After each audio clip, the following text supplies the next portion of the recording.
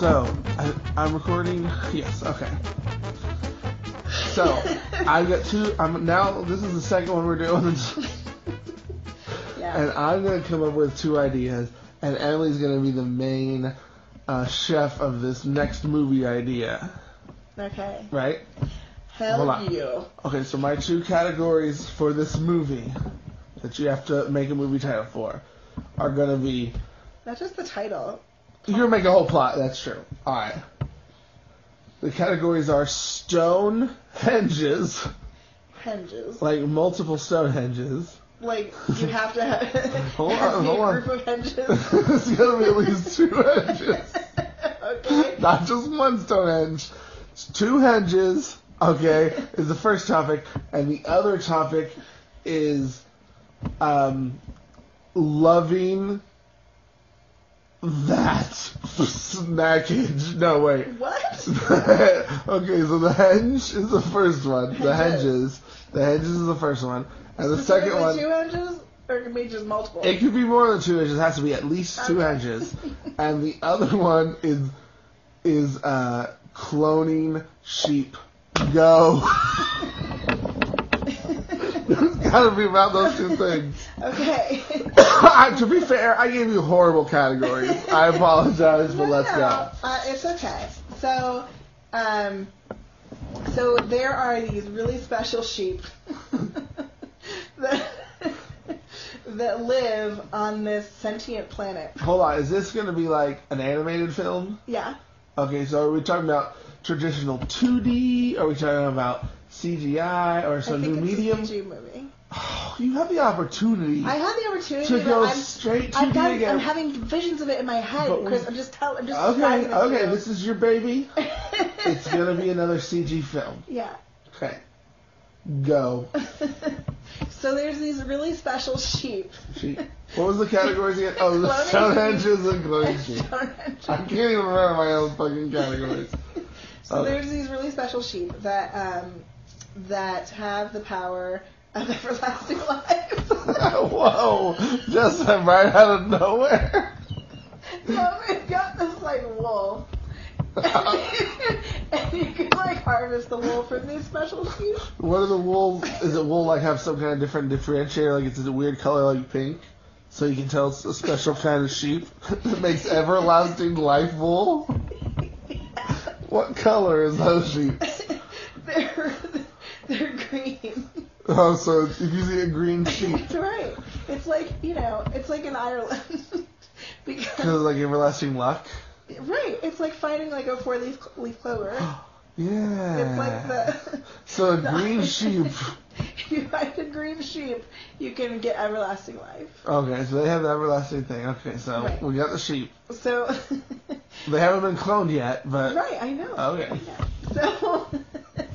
So that was the one. It's in Ireland where there are lots of henges. But anyway, I'm going to use the henges better than that. Okay, so they're just incidentally there right now. Right. They'll be more important later. There's henges in Ireland. So the I thought the Stonehenge was in England. But there are henges around both islands. Oh, okay. So you're saying like we're not talking about the Stonehenge. We're talking about these other Stonehenges around the island. Well, I thought when you were like stone henges that you were saying the henge is made of stone as opposed to Stonehenge. No, it's like multiple Stonehenges, like the location. Okay. Wait, did you think I was saying hedge? No. I was saying Stonehenge. No, but not a hedge. I thought you were saying you were emphasizing. They're not bushes. No, I didn't think bushes. Okay, they're not bushes. They're not. Okay, They're keep going. They're hedges. They're not hedges. Henges. Henges. I thought you were saying hedges. No. You're saying henges. I don't think that's what you thought. Okay. Okay. So we're in Ireland, and there's the sheep that's secret because nobody knows where it is. But then... Because they're so valuable with their everlasting wool. Right. I mean, it's like almost a legend at this point. You tell something about the green sheep, and they're like, oh, you're just making shit up. And people have never heard of it. Right. Secreted away. Worth lots of money. Everlasting wool. Go. So anyway, a big plague starts to sweep through the world. I don't think it's animated anymore. You can have hardcore CG animated, I guess. I don't want to. So halfway through this movie is what? No.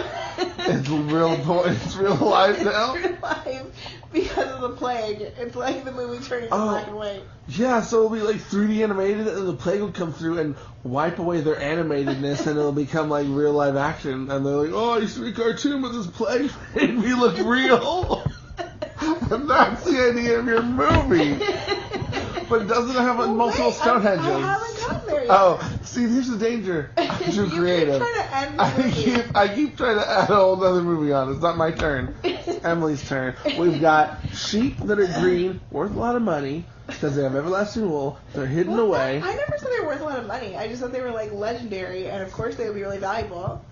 Not valuable like money. Oh, well, valuable some people might sell their lucky invincible robes or whatever the wool makes. For a little bit of scratch. You have to wear like Mormon-style underwear and that'll keep you alive. How do you know what the Mormon-style underwear looks like? That's supposed to be the most secretest of underwear. Haven't like ex-Mormons put it out there? You're looking at Mormon X. Is it like the white version of Malcolm X? I thought you were about to say it's on a porn site of really white bread missionaries. Mormon X. Mormon X. Now when you say it like that, it sounds like a drug. Take Mormon X for all your needs of the bowel. I think we're still recording a movie though. It so. is, yes, we are still recording. Okay, so we haven't worked in the Henges yet. Go. So the green sheep's really valuable. A plague sweeps the world, and it's not animated anymore. Right, the plague makes it not animated. Well, that was your idea, and I'll go with that. Yes, and. So. Okay, rule number one. Go. So it makes everybody not animated, but in Ireland, it's the last one for the plague to sweep through. Because the green sheep lives there, and it can't come out of animation. It can't be in the real world. Okay. So. Well, what happens if it gets in the real world? I mean, because green sheep don't exist. Oh, okay. So they have to conform.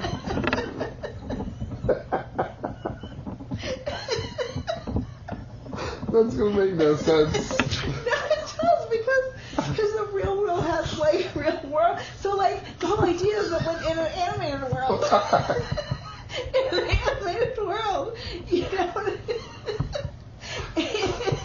you don't have to follow the rules of the real world. But whenever it's live action, it can only follow the rules of physics, and that's obvious because movies like Harry Potter and like ones like that completely go against the rule. Do you see what I mean? Which rule? That real world movies can only have things happen that happen in the real world. Isn't that called non-fiction? No, not like the events have to be true. Just like you can't break the rules of physics or have green sheets. In the real world. In the real world. So if the world became real, then the sheep would disappear because the real world doesn't have any green sheep in it. So the sheep are disappearing. We still haven't worked in cloning or the multiple Henges. I know. Okay. So at any rate, the sheep can hold off the plague from Ireland alone, but they can't hold it off any further because there's only like a couple of them left in the world. Uh-huh. So they figure out that green sheep can be cloned if you link together all the Henges in the country. So they have people who figure out how to amplify the power of the Henges. Right, because like magic exists in animated worlds as well. But I thought it wasn't animated anymore. Right, but that part is. Ireland is animated because the plague hasn't hit through. Oh, okay, that's right. Right, so Ireland is animated, and they have people who figure out how to tap in power Henges and amplify their power. So they clone the sheep because the sheep, when there's more of them, can stave off the plague. And so gradually the world becomes animated again. And lucky thing, because animated things are a lot harder to kill, because when they were in the real world, they were getting killed off. Okay. So the Henges cloning the sheep saved the world. Mine was like the climax of the movie, as opposed to yours is just like stars. Whoa. First of all, we shouldn't cross-contaminate the movie ideas, soundtrack videos or whatever. But like, that was not, mine wasn't just a superficial, oh, there's stars. It was a central theme of the two paintings working together. Right.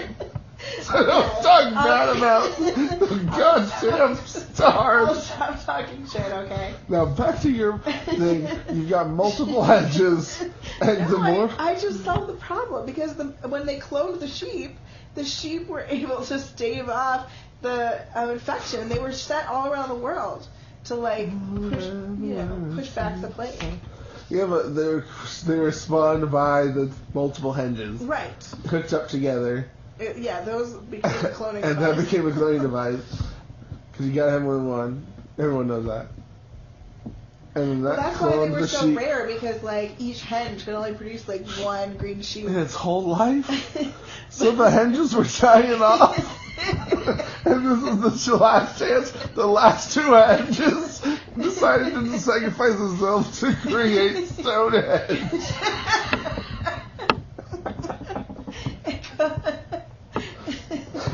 And it's destiny to mix with the sheep.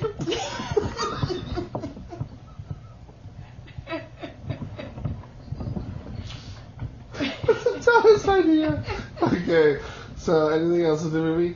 Oh, we never came up with the title. It's about SheepHenge. SheepHenge.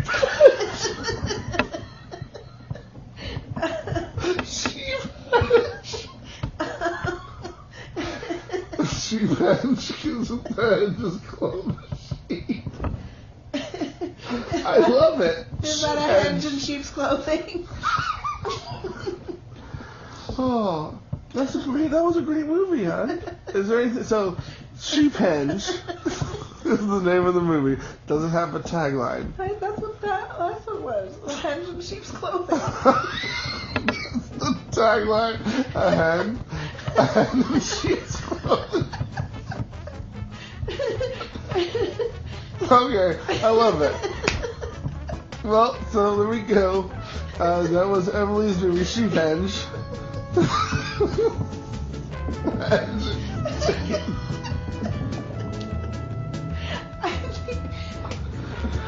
So, thanks for joining us. We'll see you next time.